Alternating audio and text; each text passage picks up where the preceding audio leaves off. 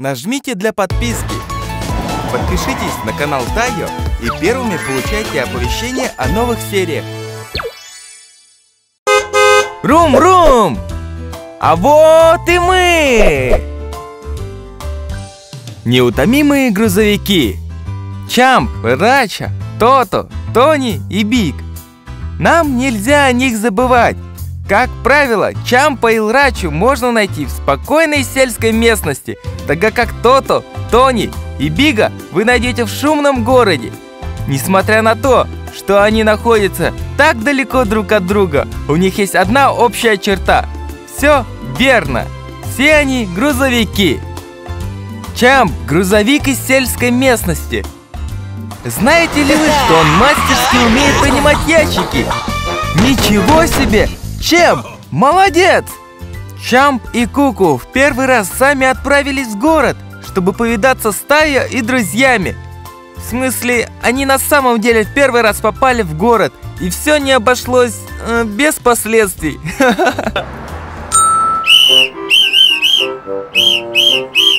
Кажется, он чего-то хочет.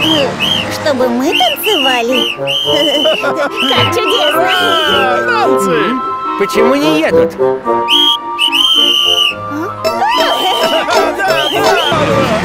Что они делают? Поезжайте! Ладно. Они такие нетерпеливые. Ты права. Помните, как он не мог понять, что нужно двигаться в своей полосе? И не забывайте, как эти двое застряли в цементном растворе. Можно я уже съеду?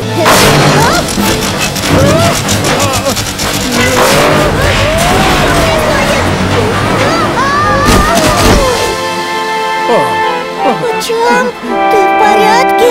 Вот это был для них денек! Лрача тоже грузовик из сельской местности. Когда он впервые попал в город, он немного влип. Я к тому, что все куры из его кузова бежали из клетки. Вот это был кавардак! Чтобы их всех поймать, пришлось хорошенько поднапрячься. Но, к счастью, руки Тайо и Гани помогли Лраче поймать всех кур. Особенно трудно было поймать последнюю пропавшую курицу. Но благодаря совместным усилиям кур удалось свернуть в клетку. Я не упущу! Никуда не убежишь! Хватай ее руки! Ну, давай! Ой, руки! Понял тебя?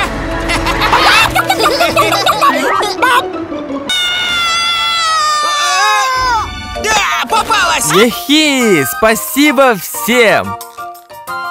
Тото — желтый эвакуатор. В гараже, где он впервые увидел малолитражные автомобили, он познакомился с фургончиком Бон-Боном. Тото не всегда был большим поклонником малолитражных автомобилей. Вот, вскоре после этого маленький Бон-Бон застрял в Тото, когда у него сломалась ось. Это так весело! Сейчас опущу. Сиди смирно. Как странно. О нет, заклинило. Что же делать? Скоро начнется школа. У Тото не было другого выбора, кроме как привезти Бон-Бона с собой в школу. И вы знаете, что случилось? Теперь посмотрим на это здание.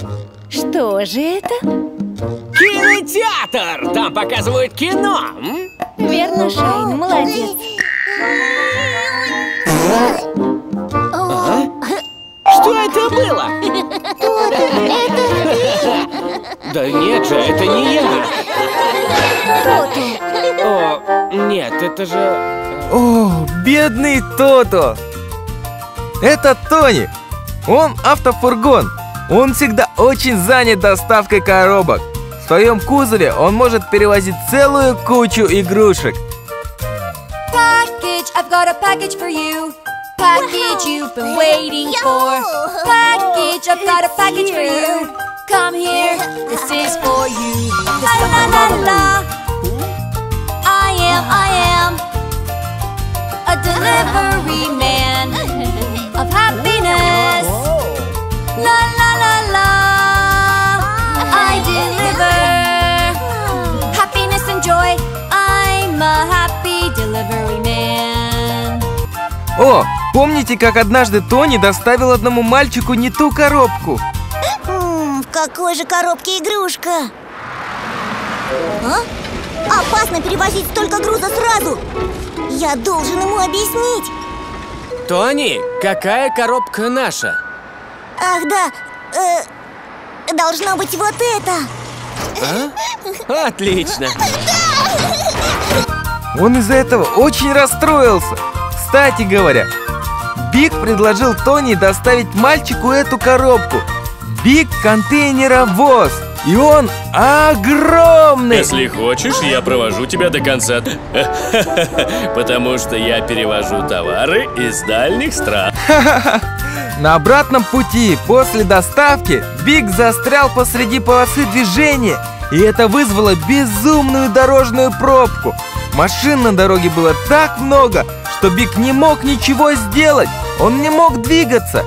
К счастью, ситуацию спасла остроумная идея Тони. Погудите, чтобы привлечь внимание. А я объясню всем, что делать. Хорошо, Тони. Гудим на счет 3. 1, 2, 3.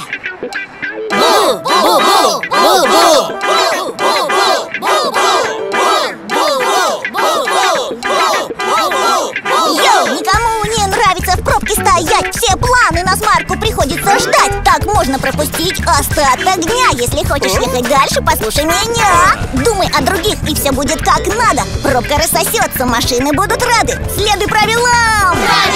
Безопасности. Ух ты! Ничего себе! А ты умеешь стряхнуть, Тони? Да, делай как я. Йоу, если красный свет, не забудь затормозить. Если красный свет, затормози, йоу. Да ладно, было не так уж и трудно, Биг. Разве это не круто? Все 5 из них грузовики, и у всех своя работа. Какой ваш любимый грузовик? Расскажите нам!